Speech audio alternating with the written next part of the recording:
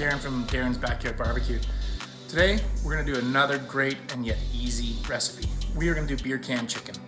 Beer can chicken is awesome. It is very simple to do. Basically, you are gonna need 3 ingredients and your barbecue. You're gonna need your favorite beer, you're gonna need some Traeger chicken rub, and we're gonna need a fresh chicken. This is my shout out to the Saskatchewan chicken farmers.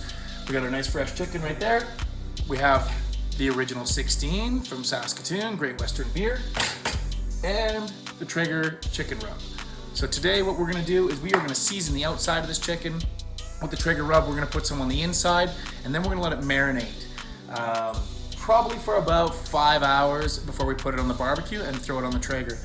So we're looking forward to that. So we will get started and show you what it looks like when it goes in the grill. See you then.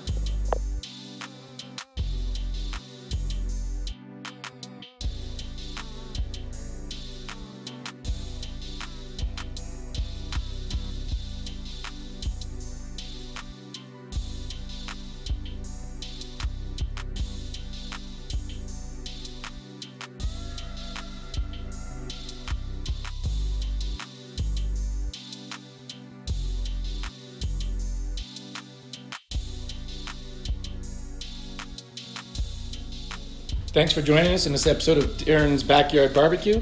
That's our chicken. As I said, 165 degrees internal temperature. This should get you a real nice crust on the outside at 350. So you got a nice crispy skin for those that like it, and you got a beautiful juicy inside of the chicken. Again, if you've gone this far with us, we'd really appreciate the next couple steps. Give us a like, give us a share, shoot out some comments if you want. We'll try and get back to you. We got more delicious stuff coming your way. We love doing the barbecuing, and thank you guys very much for watching. Talk to you soon.